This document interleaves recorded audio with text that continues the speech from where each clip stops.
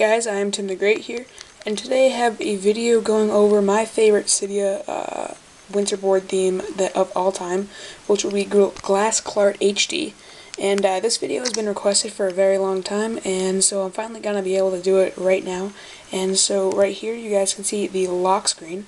On the bottom I have my customized string, which has Tim's iPhone, and it has this little slider right there, which is like a different slider that's themed to make it look like an actual padlock.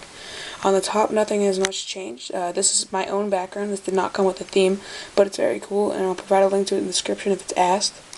If someone asks for it. And so here are some of the icons. They're transparent, as you guys can see. They look very nice. They're all themed. If I scroll over to the next page, the folders, as you guys can see, look very nice.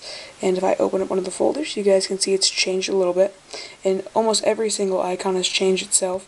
The stock icons, as I said, were transparent, and the regular icons are black on the back. So everything's like black and white.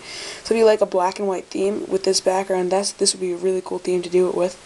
It's really just a overall very nice theme. It's very full. Some of these aren't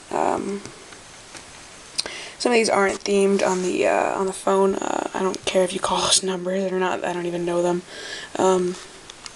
But some of the inside of a lot of themes, of a lot of the apps aren't themed, which I'd like to see from the developer in the future. But otherwise, this theme is perfect in every aspect of the word. This theme is just really nice, guys. I recommend picking it up from Cydia. I think it's $2 or $3. I'm not really sure, but definitely pay the full price for this because the developer did a really nice job on it, and I hope you guys will go download it right now. This actually is an HD Retina Ready theme, which means it is not in standard definition, and it looks very nice on your iPhone 4, which I am currently using it on right now. And it'll also work on your iPod Touch 4, which also has a Retina display. So it looks very nice, and I hope you guys go download this because I do definitely recommend it. This theme is very awesome, and it makes your phone look very cool.